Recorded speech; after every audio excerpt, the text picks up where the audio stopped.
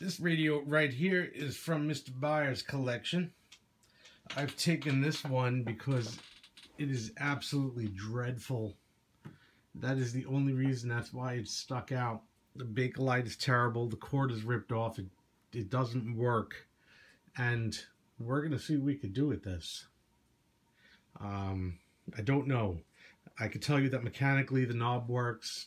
You know, the on-off knob clicks. And that's all I got.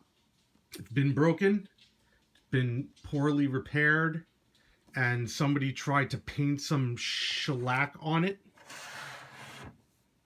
This is not dirt. I've done a test area right here. That was me. You'll see where it's nice and clean, and that's it. The rear is intact. The cord is cut. Probably better that way. Seems to be external antenna. Got nothing more. There are tubes in there. They're metal jacketed tubes, not glass. Probably a 5-tube set. We're going to take a look. The radio has been split from the chassis. It's absolutely disgusting, as you might expect. The inside of the radio didn't fare any better, but it is intact. This radio might be salvageable. It might be able to be cleaned up and polished, what have you. We'll look deeper. Here's the bakelite. We'll see what could be repaired. A lot of dirt. Let's just wash this off. This is terrible. I was able to get the radio cleaned out. All of the dirt was removed, and luckily the repair job was so bad that when I added hot water to it, I was able to get the seams to swell and separate the glue from the bakelite. So I was able to remove all of the repair work that was done and take it out of the radio. I have it stacked up behind the radio right now. So without causing any further damage, I was able to remove all of the repair work. This all has to dry and dry out, which will take several days now, which is okay because I'm going on vacation, so that the repair work can be redone again correctly. But all of these will be glued back in properly and filled so it could be sanded back down. The pieces that were removed look like this, and this is what came out of the unit, and the ends of these are swelled as well. So after about 7 days, 6 or 7 days, it'll be nice and dry again. I could almost bet you as this sits, blow this out, you know, clean it up, get all the dust out.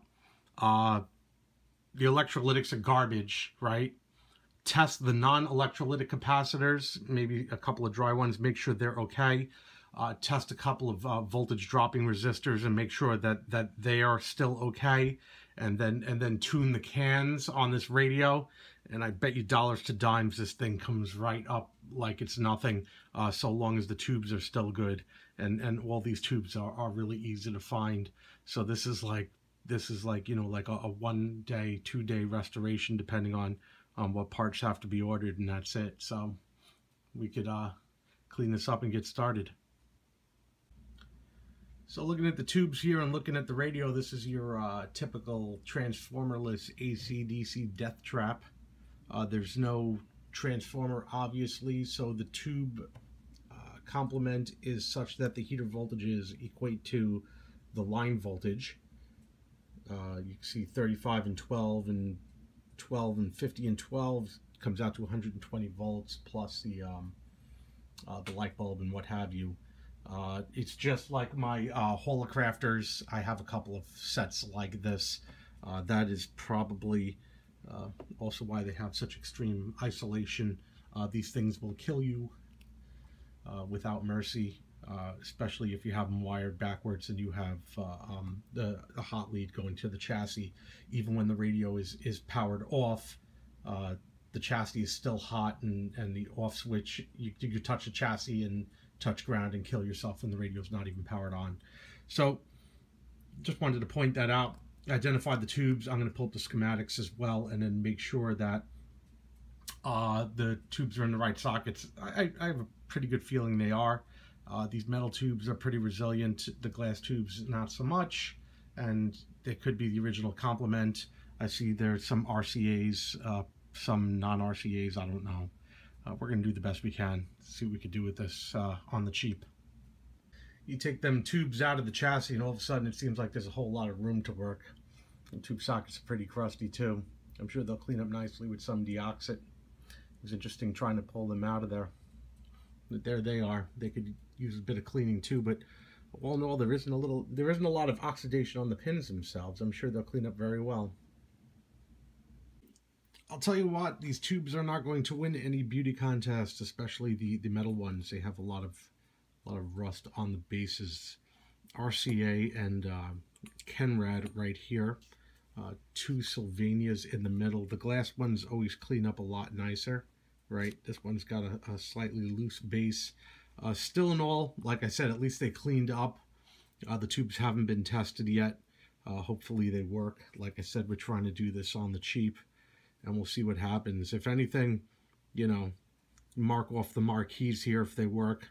Hit them with a little satin Krylon and call it a day. Put it back in the radio. Or just leave them like that for a little character, right? It'd be cool if it worked and in that condition. I think so. This needs to go outside and get hit with the compressor. That's the next step for this thing. What a big improvement that was, blasting the radio out with air. Moved about 60 years of dust from this unit. You can now clearly see everything, especially through the open air capacitors there. I could turn the radio over now. Have a look on the underside. You can see these old electrolytic capacitors that definitely need to go. A couple of other items. This looks like a resistor that got hot, or maybe that's just how it was designed. I'm thinking hot though. Looks as this looks like a capacitor, but it looks like a later capacitor that was put in much later as part of a repair. And these are the original capacitors. And this transformer you see here is the output transformer. Like I said, there is no power transformer in this unit, and some pretty shady wiring. So this is what we got to work with. Somebody's definitely been in the unit before. This was a repaired unit, no doubt. If you're still not thoroughly amazed at the design of this radio and how unbelievably unsafe this design is, you'll be further amazed by the fact that there is no fuse in this design. We can see that the electrical wires come in, and one of them goes right here to what I believe to be the first side of the heater circuit, right behind this resistor. You can't see it, but it's going to a tube socket that jumps off to other sockets, right? The other side goes right to the on-off switch right here, that provides a full disconnect. And that's it. There's no fuse on this radio, so there's not even a secondary safety here. So, I mean, at least the Holocrafters, if something happened and there was enough current, like an amp that went through, more than an amp, the fuse would blow. This one has no fuse. I think I'm going to put a fuse in here from something in my collection, because this is nuts. Who builds things? Even back then, I mean, even back then they put fuses in these things. I'm dumbfounded. A quick test of the surface was checked with a very high grit sandpaper. I did it obviously on the inside first, making sure that the bakelite wouldn't be damaged with that particular grit. I was able to pull a lot of the defect out of the grain. Obviously the sandpaper leaves it somewhat white looking. This could be polished out with some paste, some diamond paste. Obviously, it's going to be a lot harder than sandpaper. But to pull all this crap out and all this imperfection, left it a lot smoother looking. So I'm going to polish this area now after the sandpaper, see how that comes out, and then we can continue. Obviously, doing this is a lot quicker than using polish, which would take forever. After polishing out this small section, you could see that within the shell of this radio, the bakelite can be fully restored using the right techniques. You could see the shine has been restored to this corner here. This is what the bakelite originally looked like, and here's what we have now.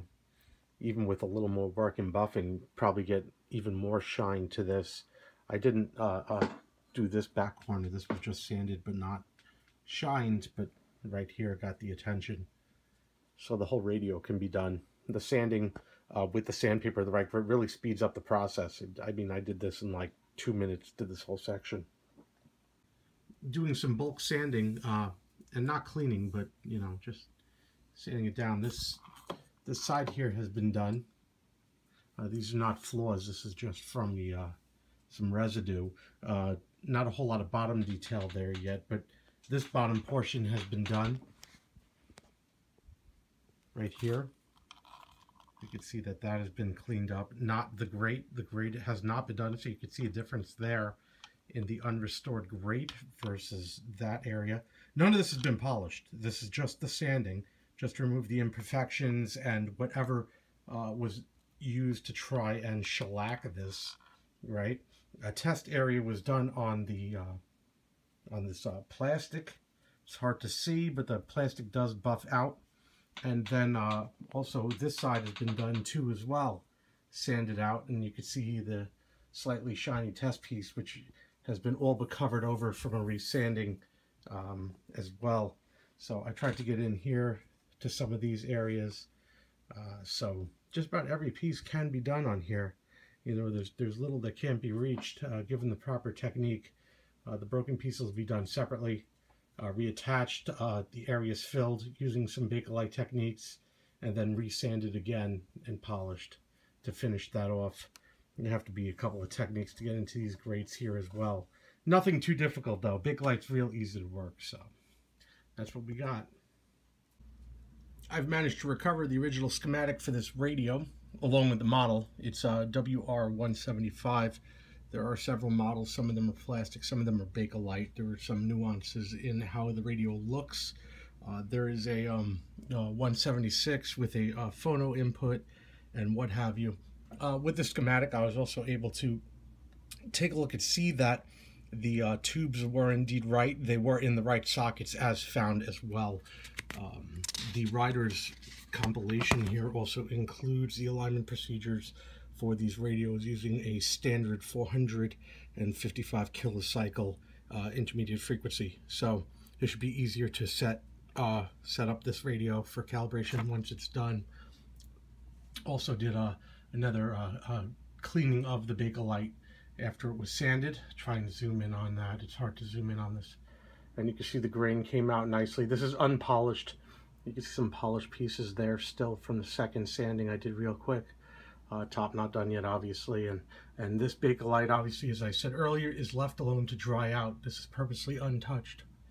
So that's what we got going. So I think this is well underway for restoration. I got a little bit of sunlight coming in here after the hurricane. We could get a better look and see some of these Sprague polypropylenes that were put in. I could see a 0.05 right there, rated 600.